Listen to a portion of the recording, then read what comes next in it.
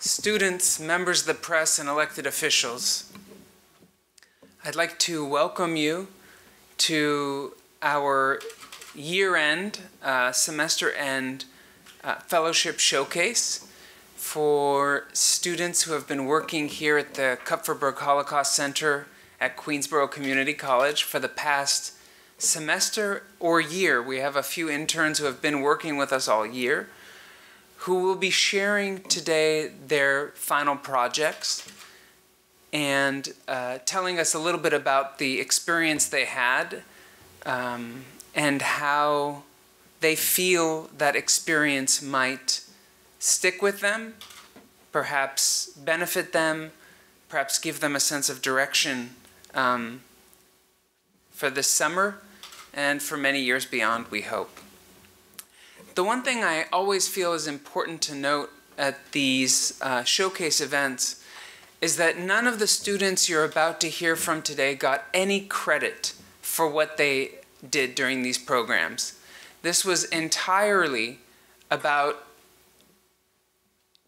taking time out of impossibly full schedules to create space for a different kind of learning and engagement with each other, with their communities, and with the world at large. Thinking back on my own undergraduate college experience, I know that I was in a place that had thousands of opportunities for me to learn and grow and find extracurricular ways to continue that engagement, and I avoided all of them to get back to my room a little bit faster, to surf the, I don't know what kind of internet we had then, but it was basic internet. But you have made a different choice. I came to an awareness of my responsibilities and my role in the world much later in life. And so all of you are very inspiring to me. I'm amazed at some European countries where students choose majors in junior high school or something like that, and that becomes the path for the rest of their lives. And we tend to give ourselves much more time. We're more relaxed about those kinds of things. But each of you, and you're not all any one major, you don't share a career or a vision or a disciplinary perspective. Each of you, for your own reasons and within the context of your own lives, experiences, knowledge, have made a choice, a conscious choice that you didn't only come to the first day of this class, you came to every day of these meetings over the course of an entire semester. And we're very eager to hear what you have to say and to learn from you. And really, this is the highlight of our year here at the Kupferberg Holocaust Center, because this is the longest and most sustained engagement we have with students, and therefore it's our most direct way of impacting the future we hope to change for the better. So I'd like now to introduce you to one of our city council members for this area, who not only represents us, but is also a great supporter of our efforts. He has been tireless to try to help us get the money, the community support, the relationships that we need to build a really strong and successful program here, and one that continues to grow and evolve. So it's difficult to imagine where we would be without him, and certainly our student leadership fellowship that we did this semester in partnership with Queens College and Saru would not have happened. So I'd like now to introduce you to City Council member Barry Grudenchik. Thank you, Dr. Dan, as I fondly refer you to you. Good afternoon. It's wonderful to see you here today, and I am indeed very happy to have played a small role in making some of the things at the Holocaust Center happen both this semester and since I've taken office. It all started, actually, soon after I took office. Dr. Felix Matos, who is the president of Queens College, came to visit me. And we were speaking for a while, and there's always an ask, right? Because, nobody comes to a meeting without an ask. I said, what can I do to help you, Dr. Matos? And he says, no, no, no. He's a very charming man, as those of you who have met him know. And he said, no, no, no. We're here to see how we can help you. So at that point, I guess it was early 2016, we were well into the presidential race, which produced our current president, and the manner of intolerance and just incredible levels of intolerance that we saw coming out of our president's mouth. He was then a candidate, now our president. Disturbed me greatly. I know it disturbs millions of Americans and probably most of us in this room. But I told him I was concerned about tolerance and very proud heritage that we have here in Queens, and I talk about it quite often, is a legacy of tolerance which began in Flushing over 350 years ago with the Flushing Remonstrance. Very brave people who demanded the right to worship and assembly freely, not only for themselves, but they quoted the Egyptians, Turks, and Jews, which was a revolutionary concept at that time. Asking for religious freedom for Jews and for Muslims was just, I doubt there were any Jews or Muslims in Flushing at the time, but it was revolutionary, and it helped to form the basis of the Bill of Rights in the U.S. Constitution. So I told Dr. Matos I was worried about tolerance, and he told me about CHRU, and I went to visit. And I was determined to, in any small way that I could, good afternoon, Dang Chum. Thought you were going to sneak in, right? I was determined to try to expand that. I don't represent the area of Queens College, although I grew up across the street in Palmanock Houses, but I do represent the area where this wonderful educational institution sits. So we were able to bring CHRU to Queensboro, and I guess it made sense that that the Holocaust Center would work with it. I want to thank you for your work. I'm not going to be able to stay for this whole program. It just happens to be a very busy afternoon. I have to be, it's Mother's Day on Sunday, so one of the senior centers is, well, somebody once, I was thinking about Ralph Kiner, who was the one of the original Met broadcasters, and he once said, it's Father's Day here at Shea Stadium. I want to wish all the fathers a happy birthday. So you never know, your tongue is going to get you in trouble. But to get back to the matter at hand, I have been a strong supporter of the Kupferberg Holocaust Center. I've met recently actually with the two of the Kupferberg brothers and thanked them for their family's work. I've known them for many years. They run a very little known company called KEPCO in Flushing, which produces all kinds of amazing equipment for airplanes, avionics and such. And they've been very generous, not only here, but also at the Kupferberg Center at Queens College. So, excuse me, I really want to thank you for your work, and I urge you to continue it. One person can make a difference. I was looking for Bobby Kennedy's speech. He spoke in South Africa about the ripples of hope. And he cited how often one person in history has made a difference. And I often think of in the Bible of Ruth. She had nothing. Father-in-law died, husband died, brother-in-law died. So there's 3 women left. Sister-in-law goes back to her family, and there she is all alone with her mother-in-law with nothing. Yet she is now the ancestress of the Messiah in the Bible. So we don't know. I was talking to some young people at IS 109 in Queens Village today. We've done a lot of work at that school. And I tell them, you don't know when you help somebody. You don't know the effect you have on somebody's life. You really can't know. You don't know what's in people's hearts.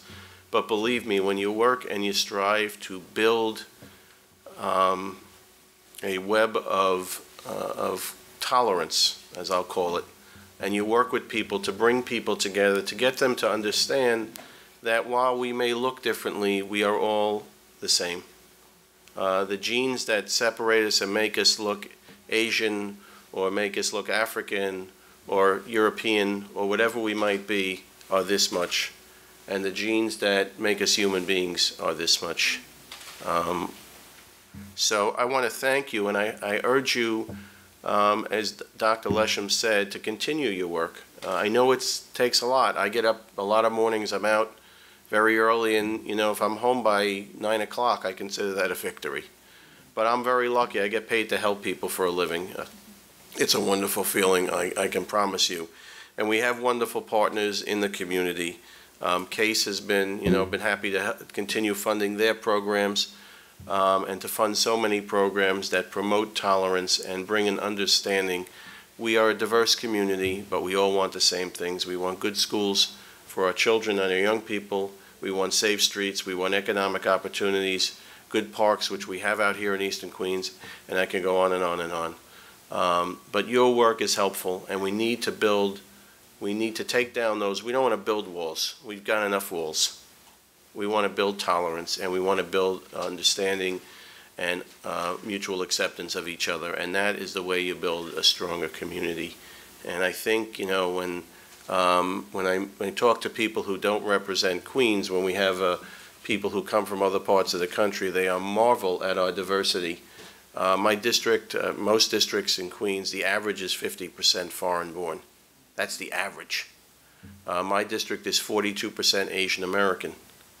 East Asian, South Asian, it's just an amazing, and it's changed so much since I was a young person here in Queens. But I do want to thank you for your work. I know we're providing, along with some of the other elected officials, certificates for your work. Frame them, put them up on your wall. Let them inspire you to do even greater deeds, good deeds, because that is really how we move society forward. Few of us, I'll leave with this, Dr. King, very special. He only lived 39 years before he was murdered. But look at what he did.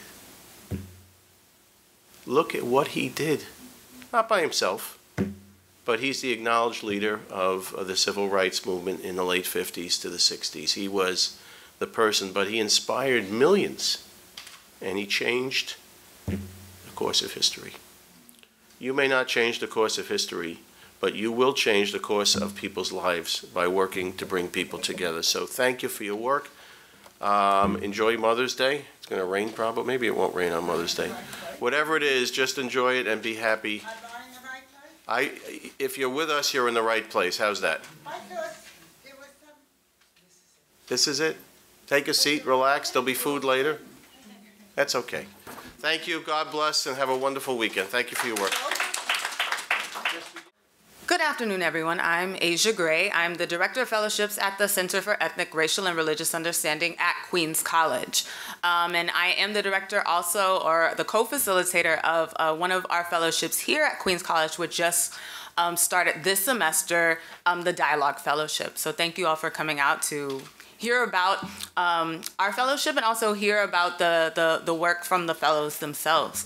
We know, as Councilmember Grindenchek reminded us, there's a fierce urgency of now, right? There's a time that is precious and important right now for us to be engaging in more opportunities for better understanding between each other, for better ways to communicate between each other, and for more interaction.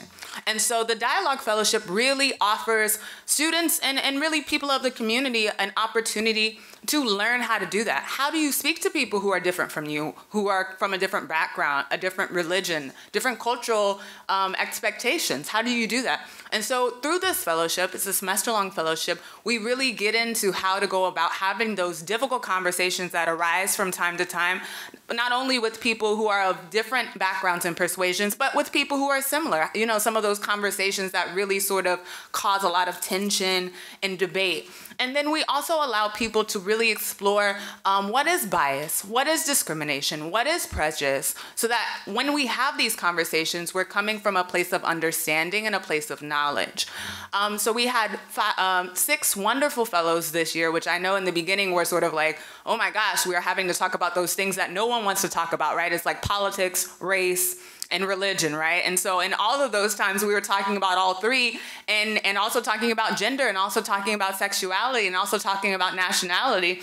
And we were asking them to really speak up about their own ideas, and really asking them to interrogate what they think about themselves and what they think about others. And through that process, we got to now, and it's funny thinking back at the beginning of the semester when, you ask someone about race, and they're like, anyone want to comment on their understanding of race? Then, it's so quiet you could drop a pin, right? And so now we not only had people talking about race, but inviting other people to talk about race. We had a dialogue here with about 50 faculty, students, and community members talking about race. And they were able to facilitate a wonderful, dynamic, robust conversation with all of these different people and have them uphold agreements so that people weren't feeling disrespected in this conversation, that people felt free to share their stories and really listen and hear what other people have to say about their racial experiences. So it's funny going from, so quiet, and then for them to really sort of take hold of who they are and be able to facilitate those conversations. So it's been quite a paradigm shift with the people who are involved in the fellowships, and so it's wonderful to have us here at this important opportunity for them to speak about their experiences and how they understood the fellowship for themselves. So we have Luce Davis here, who's going to talk about her experience with the Dialogue Fellowship with the Kuferberg and Saru.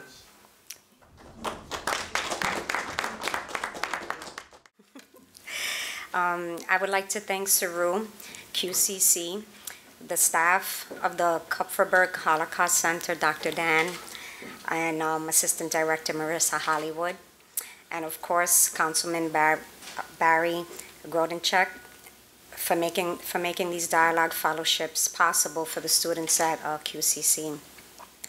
The experience has been truly insightful and eye-opening, to say the least.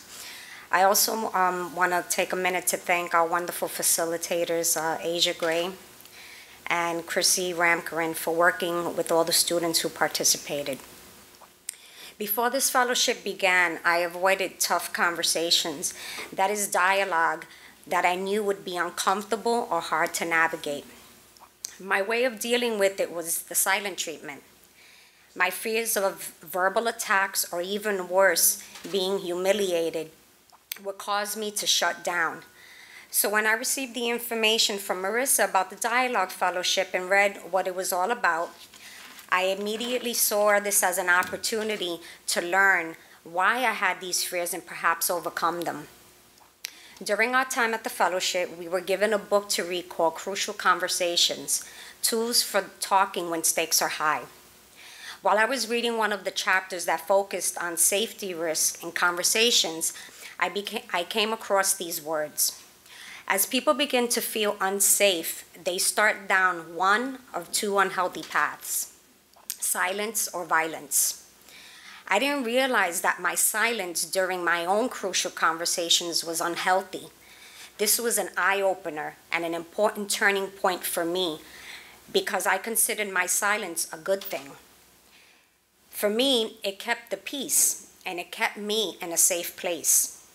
But ever since that revelation, I am so happy to stand before you today and say that it has become much more easier and much less intimidating to engage in tough conversations that at one time made me feel somewhat disconnected. Conversations such as race, religion, and discussions on different types of social identities.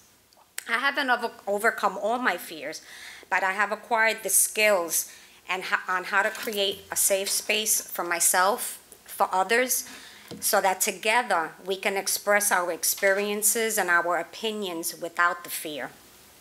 One of the most helpful aspects of the fellowship for me was when a couple of weeks ago we were given the opportunity to facilitate our own dialogue with QCC staff, with the faculty members and the students. And the topic was, does racism affect us all? As you know, QCC is a very diverse campus, so going into the dialogue, I was very nervous. But our facilitators, Asia and Chrissy, gave us great instruction. They gave us really good examples and walked us through the process. I'm so grateful to you both.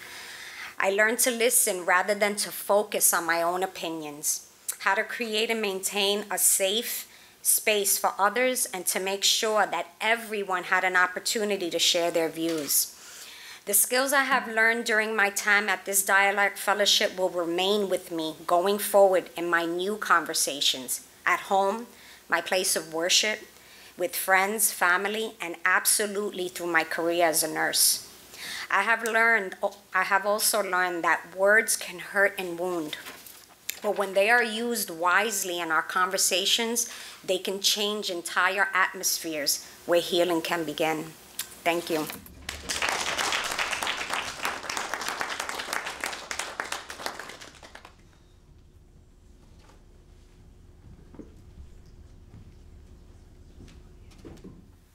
All right, that was amazing. I don't know how many of you were here last semester in December, but Luz gave a presentation then about her experience in the Holocaust Fellowship, where she also had the opportunity, a unique opportunity, to go and interview a Holocaust survivor in Howard Beach, in his home, and to speak with his wife and his daughters.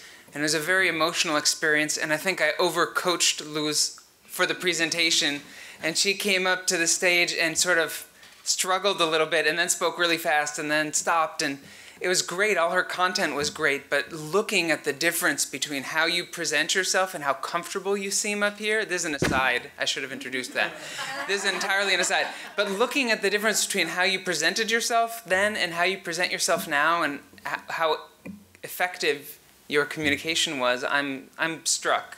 Even though I know it wasn't a public speaking class, I think it speaks to kind of a deeper comfort with your opinions and your views. So bravo, Chrissy and Asia, and Luz for the hard work you did. So we have one other speaker for the student leadership class, but we're gonna wait a little while to hear from him because we would like to turn to some of our other fellows now. And I would like to acknowledge and introduce you to this year's Asian Social Justice interns who, as you may know, look at Japanese war crimes in East Asia during World War II, primarily having to do with the issue of Korean comfort women. And the class as a whole has selected 2 of their members to do presentations, and we'll get to see PowerPoints. So those of you who feel like no presentation can be done without a PowerPoint, you will be satisfied shortly. But before I invite them up and before I invite up their instructor, let's try to get the whole group up like we did last time for a quick photograph, and then we'll hear the presentations. Just as you heard from Barry Grudenchik about the importance of an outside party sometimes to make a reaction happen. I think it's a catalyst. Don't quote me on it. I don't remember my chemistry. But just as Barry Grudenchik really helped create the conditions under which the last fellowship happened, the Asian Social Justice Fellowship rides and falls on our wonderfully collaborative relationship with an organization in the community. You all visited them last night from this class, and that's Korean American Civic Empowerment. And I'd like now to introduce CJ to talk about their work and why they work with us. Thank you, Dan. My name is CJ Park. I'm the staff attorney for the Korean American Civic Empowerment. And all you, interns came to our office yesterday, last night, to interview Miss Young-Soo Lee, who is a victim of the comfort woman. And unfortunately, we couldn't do it. The thing is we were all said we were waiting for it, but now she's in the middle of her 90s, so she had to go to hospital in the morning, emergency situation. So we couldn't do it. But I found out that she is okay now. So now she's okay. I hope we can reschedule the interview again, maybe hopefully 1 or 2 weeks later. But we have been, thanks for this Kappaberg Holocaust Center. We have been doing this internship for years. I believe it was 2012. We are still operating this program with good relationship with this Kappaberg Holocaust Center. Really appreciate Queens Community College and Kappaberg Holocaust Center. And Also, we appreciate Professor Tomomi, who is taking charge of this program. And we hope you all learn from this program about, we are talking about, equality and not discriminating anything. We are about this comfort woman issue is related with, I believe it is the community, the sexuality, woman, during the war, the government, systematically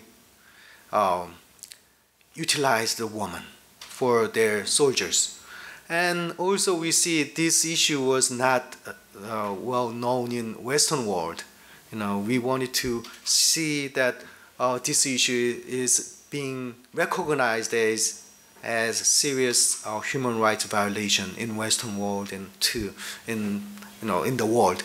So I hope all the interns learn about this and then to become a witness for the victims. Still we have, I know there are some deniers for the Holocaust deniers. We have a country, whole government that denying it, who committed this but still denying it. So I don't want to blame any government, but you may know that it's Japanese government is still denying it, and their prime minister, I heard that last week. They still wanted to, deny it and get some support from the right-wing supporters in Japan. So Miss Lee, she's heading toward to Japan next week to protest to the Japanese government. But we're still fighting for it. We're still fighting for the acknowledge of the crime. So we hope all of the participants here become a supporter for that cause. And thank you for, that is it. Thank you. Okay, so we had a weekly session in this room, and I just want to briefly explain what we did in this fellowship. So obviously, most students didn't know anything about comfort of women. So first half of the semester, we read various scholarly articles in history, international law, sociology, surrounding comfort women issues. So students got basic and somewhat expertise knowledge about comfort women. And I sensed that the student developed sort of unsettling feeling because obviously the comfort women, victim survivors, their justice was not served yet, has not been served yet. So with this unsettling feeling, we started to shift our focus to what we could do, what we can do, developing independent projects. So today you are going to hear 2 students' projects. And yesterday we had 6 students presenting their project, which were all very wonderful, but we have only 2 students presenting their ideas. So I want to introduce 2 students. Ezekiel Shin, he is originally from South Korea, and Nyasha Chiyama, she's from Zimbabwe, and Ezekiel is graduating this semester, and he's majoring science, mathematics, and Nyasha is right now majoring chemistry, but she's probably changing to chemistry, pharmacy, Okay, so we are going to start with Ezekiel. So my name is Ezekiel Shin, and I'll start my presentation. It'll turn on soon? Yep, there we go. Okay. I was kidnapped from Korea with 100 other people, where they took us to China by a train. They started to drop off 2 or 3 people at different places along the route. I was dropped off at a place where there were about 20 other people. The soldiers took me to a room immediately and began to rape me right away. Later, when 2 girls refused the soldiers and called them dogs, the soldiers hung them on a tree, cut off their breast, and when they died, they cut off their heads and put it in boiling water and threatened us with their lives if we didn't drink the resulting broth. This is the testimony of Lee Bong-yeol, one of the many testimonies that I read this semester, which shocked me and horrified me and urged me to fight for social justice. I grew up in South Korea, where I used to see the women crying on TV because of the pains in their heart. At a young age, I was not sure why they were so upset and angry. But as I grew up and learned about the atrocious details, I was horrified, and this semester I decided to join the fellowship at KHC. Today, I want to share what I learned during the semester, and I want to share what we can do to make a change. So in order to change the image of the Japanese Imperial Army after the incident at Nanking, where the Japanese army raped and killed thousands of Chinese civilians, Emperor Hirohito decided to create a comfort woman system to satisfy the needs of the Japanese soldiers. According to Watanabe Kazuko, a Japanese journalist, it is estimated that there were about 200,000 comfort women, which 80% of those women were South Korean, while the other 20% were from countries such as China, Vietnam, Philippines, Malaysia, even Netherlands, and other parts of Europe. Here's an example of a real comfort station back in World War II. The women were given Japanese names and were physically beaten and humiliated. They were forced to serve between 30 to 40 men a day, and they were closely guarded in small tents and small rooms, which they had to share with 3 or 4 other people. If the women tried to escape, the soldiers would cut off the nerves in the foot or leg so they couldn't escape. The Japanese government tried to burn all documents after World War II that were related to the comfort woman stations. And the Japanese government has tried numerous times to deny their involvement in the comfort system and said that the comfort women were just hungry for money. However, Japanese, Korean, and American historians found incriminating documents in Japan and Washington, D.C. to support the cries of the comfort woman. And also, the women's rights movement all over the world urged the Japanese government to react, and the Japanese government couldn't deny their involvement any longer. According to Washington Post article called Tokyo Seoul Resolved Dispute Over Sex Slaves in World War II, end of 2015, the Japanese government and the Korean government met up to settle the dispute, but it was not a victorious day for the survivors. The survivors wanted a direct written apology from the Emperor of Japan and a direct compensation. However, the Japanese government maneuvered their way out of the settlement and just made a statement that stated that the Prime Minister apologizes for all the actions of the past, and we will start a fund that supports the cause, and that this should be never discussed again. This issue should never be discussed again. The surviving comfort women were enraged because they did not get what they asked for, and now the Korean government has decided to shush out the event. The Prime Minister of Japan, Abe, is known to be very right-winged and has ordered all the textbooks in Japan to not include any atrocities of the Japanese army in order to prevent the sense of humiliation of ancestors.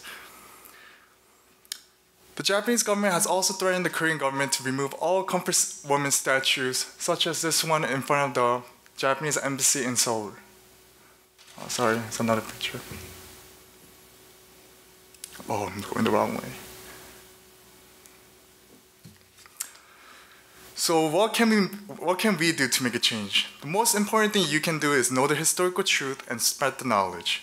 Many Japanese right-wing activists utilize incorrect historical facts to prevent humiliation of their country and call the comfort women prostitutes and say that we should not worship prostitutes.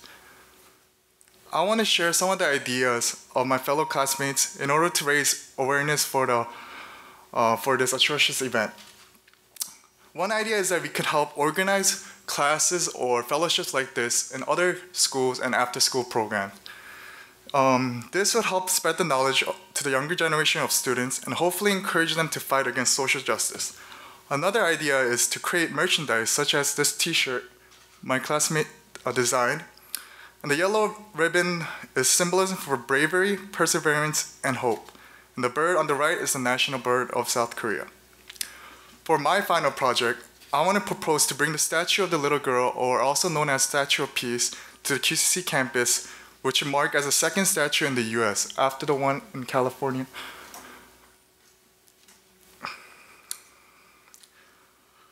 What the survivors want more than anything is that people can learn from these atrocious events and that such social injustice should never occur again. We need to spread our knowledge and learnings, and we need to make fast, decisive goals. Due to the fact that there's only a handful of survivors left, and they're in fact very old. In fact, just yesterday, we went to interview a survivor through Skype who is 95 years old, but she had a medical emergency and was taken to the hospital right away. So it shows how time is ticking for many of the survivors. But you might ask, why KHCC to place the statue out of all places? In our school's mission statement, we state, the college affirms its open admissions policy and its strong support for intellectual inquiry, global awareness, and civic responsibility. And the statue would be a prime example of showing what our school stands for. Also, the statue would serve as an important learning tool for the students that come on our campus, the younger generation of students that come on our campus. Sure, it is possible to put the statue in other places that will get more attention, such as Manhattan or Central Park. But I believe putting the statue in KHC would be better for 3 reasons. First, it will save a lot of time and cost. Putting the statue in other places such as Manhattan, where it's very concentrated, where it's heavily concentrated, it would take years and the cost would be extremely high. On the other hand, we can get the statue to KHC in a matter of months or even weeks. Second is because Queens has the largest Korean population in New York, so it would only make sense to bring the statue to our community. And for the last reason, I believe the statue belongs with us because this is just the start of the movement, and I want our school to be part of it. In April 2017, just a month ago, the US Supreme Court declined the review of a controversial case seeking the removal of Comfort Woman Memorial Statue in California. This can be taken as a green light for Comfort Woman Peace Memorials to be anywhere in the US and has to start somewhere to show that it is possible and that we stand strongly against social justice around the world. It will cost roughly around $25,000, but it is a small cost compared to the years of suffering the survivors had to face. I strongly believe that with community funding and student fundraising at KHC, we can cover the costs, and this will fulfill one of our fellowship's main goals, which is to find out what the survivors want and see how we can help. With the school's support, we can contact the folks at Glendale and set up an online meeting in order to obtain necessary information to directly or indirectly contact the sculptors who brought the first statue over to America. To conclude, I may sound ambitious, but I was not always so.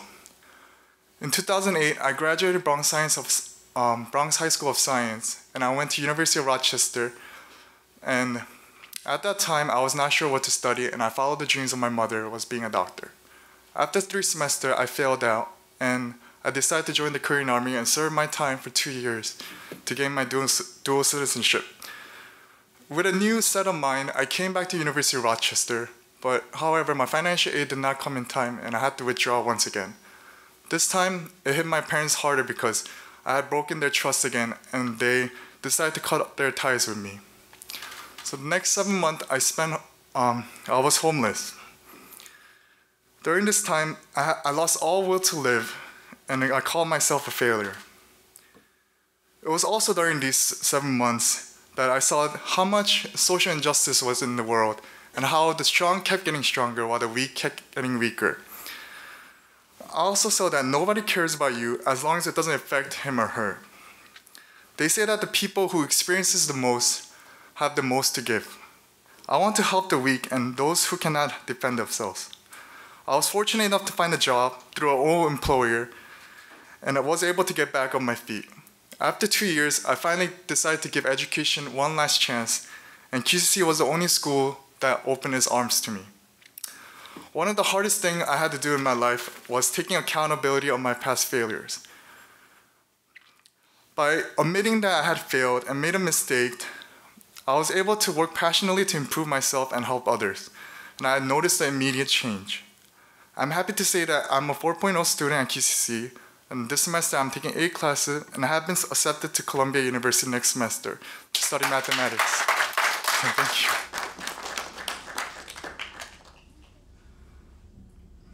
I hope the Japanese government can take accountability for their past atrocious actions instead of hiding it, and they will notice a positive change also.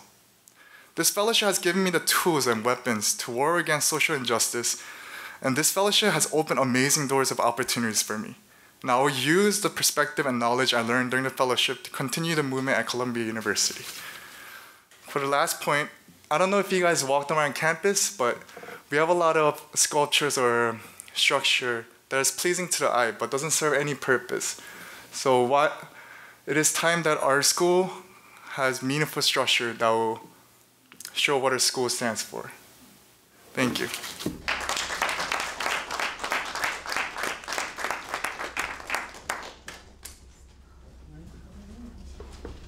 You know what? If you want to make the statue, you don't need to contact anybody in California. Because our organization helped them to have that. So we wrote the word in the plan. So you don't need to go there. So if we all kick in $5, Case will kick in the rest, and we'll have that statue out on our terrace in no time. It's just $1,000 per slice of pizza that we're going to bring in soon, and we will have that statue today. It's good to laugh a little. That was such an amazing and brave and moving presentation that I instantly felt bad that I had asked you to give us your personal motivations, that maybe I had pushed you too far, but it seemed like you were revealing what you wanted to reveal, and it was very powerful, and I thank you for sharing that with us and trusting us with that. I'd like now to introduce the next presenter from the Asian Social Justice class. Nyasha, please come up. Good afternoon. My name is Nyasha Chiangwa, and I will be doing a presentation on comfort women. I entitled it Breaking the Silence. Can you hear me? Okay. So I'm originally from Zimbabwe. I came to the US in 2013, right? 2013, 2014, somewhere there about. But yeah, and I am a freshman in this college. So, oops. So when I joined the fellowship, I saw an email advertisement about comfort women survivors and Japanese invasion of some parts of Asia, and this happened in World War II. So I wanted to join because when I did my history class back home in Zimbabwe, there was nothing about comfort women in our history books. And it surprised me because it happened in World War II. I learned about World War II, but then I did not know about this, and I wanted to understand why didn't I know about this. So I went to the library, and then I wanted to find out more, and I realized that there are only 2 books in the library about comfort women, and some of the publications are not in English. So I went online to look for some sources to understand more, and then I realized that they're very short video clips, and most of them were done by BBC and CNN as reports to what was happening, like the movement when the comfort women survivors started coming out. But it is not so much about the actual history because it's just reporting, and then the reporters, they just talk about what they have to talk about, and it's 5 minutes. So the other articles that I found, they were also not in English, so I could not understand anything. So this gave me a reason to do my project on translation and why it is important. So for something as this, the comfort women system, which made many women and children sexual slaves, and it changed the entire course of their lives because some of them cannot eat certain foods because it triggers memories of what happened to them and what they ate. Some of them could not go back to their families because of the prevailing culture at that time, because in Korea at that time, if you were raped, you're not supposed to talk about it, and you will not find support from your family or your friends. And because it was important for a woman to get married while they're still a virgin, when they were raped, they could not get married anymore. And most of them did not actually want to have anything to do with men because of what they had suffered.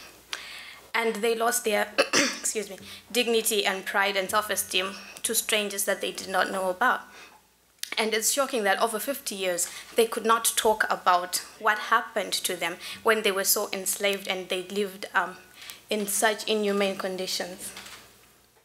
So this is just a little map, and I'm just going to explain a little bit. So this is Japan, right? This is Japan right here, and then that's North Korea and South Korea, and then the Philippines, Taiwan, and these are most of the places in which Japan invaded. So what had happened was that, just a brief history, the Japanese wanted to free some of these parts from European colonization. So they promised the people that if you let us, be your colonial masters, we're Asians like you, so we are going to be kinder and nicer to you. So the people wanted Japan to free them from European colonial masters, and then after that, the Japanese did worse than what the Europeans did.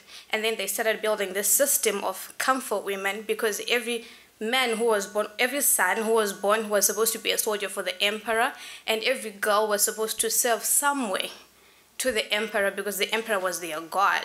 So even if you're raped or you're a sexual slave, as long as it was done in the name of the emperor, it was okay. Oh, sorry.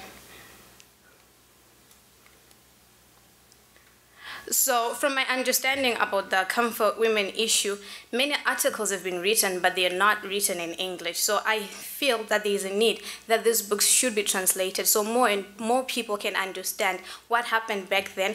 And if you understand what happened back then, maybe perchance the way you think about other people, how you perceive them and how you see them is going to change. Because when you think of yourself as superior to everyone else, you're not going to treat them like a human that they truly are. Because at that time, the Japanese thought that they were superior to other Asian cultures. So they had the right to do anything that they wanted to them because they were their colonial masters. And they thought of them as subhumans. And then to also achieve this, it is important to have workshops that talk about these things and not only present the comfort women survivors as victims, but also tell the story of how they survived and the strength that they had and what made them to go on against such odds, and to give some form of hope to people who today suffer from, who have been raped, who have been sexually assaulted, and in the worst cases, people who are victims of human trafficking.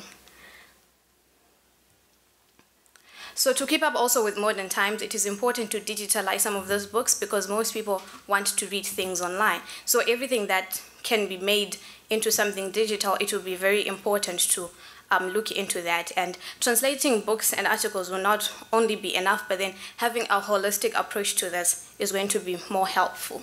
And also, one of my colleagues talked about Facebook, because these are the statistics. Most people use Facebook, Instagram, Twitter, and Pinterest, and LinkedIn every day. These are the statistics that daily most people use Facebook. So it is important that if we can put these things out there online, most people might say it. And also putting ads wherever we can, or even art on walls, it is going to be very helpful for people to know and to raise awareness about the comfort women system. So I understand that there was a movie that was made in South Korea, and then it became the favorite in the box office. And if we could have a movie like that in English, it was going to help people to understand and to shed more light on the comfort women system. And the reflections and what I learned about. I learned that if mentality does not change in people, people will repeat history. There are so many things that have happened in the past. Talk about World War II, but still today you've got people, millions, who suffer from human trafficking. They're promised jobs, they're exploited, and still it happens in the 21st century. If you look around this room, there are so many things about genocide that have been that are that are posted, right? But then if you look at the timeline, you've got 1915, 1932, 1937, it's still coming, and you've got 2003. And then the question is, why is it that we never learn? It is because the mentality that was back then is still what we have now. When you think of yourself as someone superior, when you think of women as nothing good but for just sexual gratification, if you want to exploit people for whatever reason, that kind of mentality is what makes people repeat history, but not history repeating itself. Because what happened in the past happens today because we still think the same of other people. Thank you.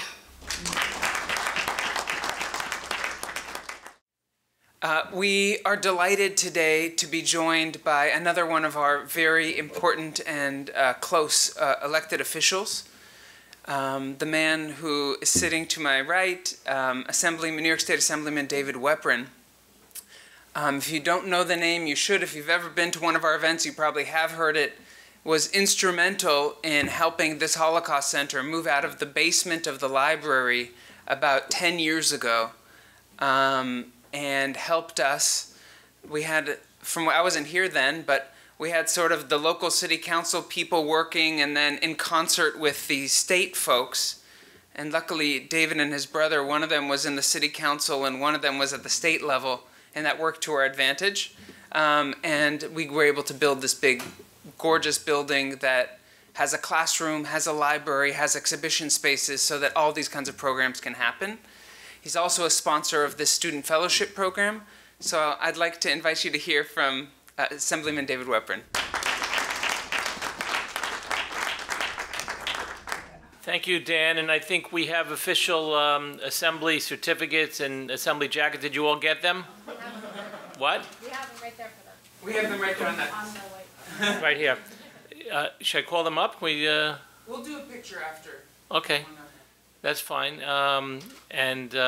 We have a couple of Queensborough connections. Casey Leisky, who's taking the pictures over there, is a graduate of Queensborough. Before going on to SUNY Cortland, was it? SUNY Cortland she graduated from. And now she's on my staff, working in our Fresh Meadows office. So, it's a Queensborough success story. And my wife, Ronnie Weprin, Ronnie, wave right here, does special events at Queensborough and is involved with a lot of the students in various programs. And It's on my staff. and I'm on her staff. But it's wonderful, these internships, the diversity represented at the Holocaust Center, the diversity of the genocide, not just the horrors that happened to Jews during the Holocaust, where 6 million Jews were killed, but we have many international genocides from all over the world in many different periods of time, and that's one of the wonderful things about this Holocaust Center, that it recognizes threat to humanity everywhere, because when you have a genocide against one people, it's really so important that we all speak up, not to repeat history, as the last intern just demonstrated, and it was a wonderful presentation. I caught most of it, and I love coming to events like this to hear from you and how touched people are by the research that they do and the experience that they have. We've had a number of, first of all, Queens in general, the district I represent, is so diverse. We have over 200 different countries of origin and languages and dialects represented right here in Queens. More than 50% of my district constituents are firstborn in another country. More than 50%, about 60%, which is I'm not talking second and third generation, I'm talking first generation. And that's one of the wonderful things about Queensborough here. It's one of the wonderful things about Queens in general. And it's so important if there's a hate crime against one group that we all speak out, because the next time it'll be a hate crime against someone else, and that's what leads to some of these acts of genocide. And we have to really cut off hate and inhumanity before it rears its ugly head, and we have to all speak out. So I want to thank you for participating in this program. I want to thank Dan for the great work that he does here at the Kupferberg Holocaust Center. And I'm just so happy to have played a small part in bringing you up here and really participating in so many of your important activities. And it's the young people that get involved that are so important, because you'll tell your parents, your grandparents, your friends, your neighbors, and then your children, your grandchildren. So eventually, so it's so important that we not repeat history, and it's because of internships like this, because of centers like this, that we will hopefully never repeat the horrors of the past. Thank you. If I can now invite, I know it's a lot of stand up, sit down, it's like services. If all the students from all the internships could come up for a minute and we can take a picture with Assemblyman Weprin, that would be great. We have one more group of interns that we're going to introduce and let them show you a few things. We had 2 interns this year who met the traditional definition of intern, meaning they worked for us. And they both got amazing projects and made remarkable progress, as you're going to see. They actually were paid for their time, but they didn't need to do this project, and they didn't need to do it here, and they didn't need to do it with the integrity and the seriousness with which they accomplished their mission. So since Shoham is already up here, I'm going to ask him to go first. And let's full screen it. Where is it? Thank you. In just a few minutes. All right. So my name is Shoham Chakraborty, and I worked on this website cataloging all the documents from the Dachau jacket exhibit. So this is what the homepage looks like. I'm sorry, everything you're seeing here, he built. I gave him images, he made this. Wow. Yeah, I started with a Excel file of documents and turned it into this. Show us some examples. Oh, there we go. Yeah, really clear.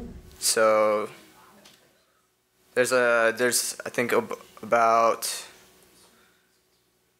yeah, it looks like 329 items in here. And we have documents ranging from affidavits, certificates, letters, ID documents, describing, Ben Perez and his family's journey. And yeah, I learned a lot making this. I definitely did not expect to learn about such a personal experience to this project, and it was really interesting.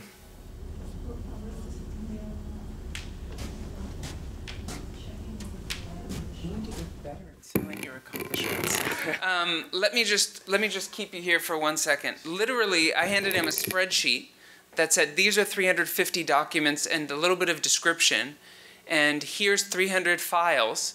And I said, make it so that anyone online could find our entire collection, search based on keywords, and view all of the different objects. And we wanted it to be in standard archival/library format, so library harvesting systems could identify and find our objects and serve them up to people and Google.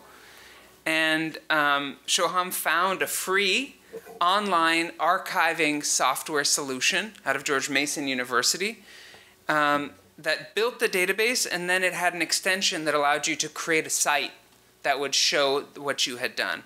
So it's really a wonderful project, and we're about to go live with an online version of the exhibit, and this is going to be linked to it because obviously the exhibit is a selection of the materials, and this will allow people full access to all of it. So thank you, Shoham.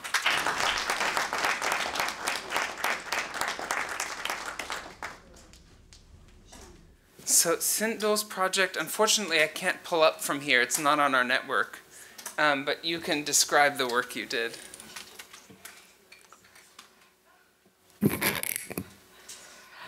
Hello everyone, my name is Sindul De. My work is basically I made a collection of available to people all around the world who can they can look on online. A special thanks to Mr. Dan for giving me this wonderful opportunity. I really feel honored to work to help Holocaust Center and to make its collection available for the people from all over the world. So, yeah, growing up in Bangladesh, I did not know anything about the Holocaust, but I understood what it means to be on a minority. So, yeah, I got a new perspective from this internship, and I've been sharing with my family and friends. Thank you, everyone. All right, another person who doesn't know how to brag about their accomplishments, and I'll need to fill in a little bit. With Sindul, I brought him from our center has been open for 30 years, right? But my predecessors believed in paper and just memory. So we have almost no documented history of what this center is. So I brought Shoham like these archival legal boxes that had 10,000 folders and files in them. And I said, turn this into something I can search. But this didn't need to be online. It's for us. This is our institutional records, including the research on 30 different exhibits we've done where we had different licensing agreements with each institution about which images we could use and how and what. And so Sindhu spent the whole year really on our scanner with thumb drives, running back and forth, saving PDFs, doing optical character recognition, so that almost every piece of paper, he kept coming and saying, I ran out. And I'm going in the back and I'm just like, oh, I found this sheet on the floor. I have no idea what it is. Might be the pizza receipt. But he really just diligently, and I was worried that it wasn't that interesting of a project, but very diligently put it all together. And, you know, I just learned, I don't know, he's an amazing guy. So join me in thanking him for his work this year. Okay, one last thing.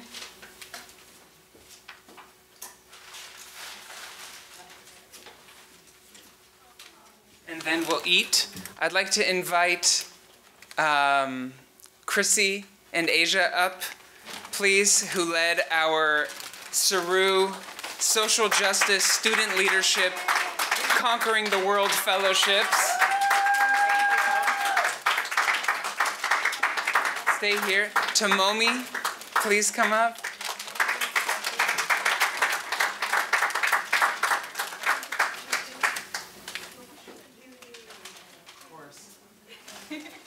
And Marissa Hollywood, who coordinated everything. I'd like to invite you up as well.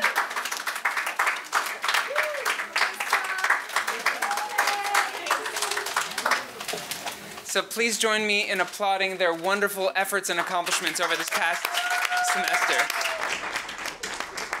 All right, pizza is served. Thank you all for your patience and for coming today.